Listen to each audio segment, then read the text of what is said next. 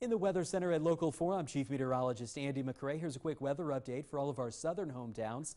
Your local pinpoint forecast has temperatures in the lower 90s Wednesday evening. Heat index values close to 100. There's a cold front just south of the Quad Cities, and along that cold front, that's where a lot of the moisture and the humidity is pooling, and that's where we have showers and thunder showers firing up on our Wednesday evening. This storm just south of Princeton went from nothing to a severe thunderstorm in the span of about an hour, so things are firing rapidly this evening, and the best chance for this rain is southeast of the Quad Cities, and these storms are moving east, so our chance for showers and thunder showers does go down later this evening, and then it goes back up again Thursday into Friday, as well as Saturday night into Sunday.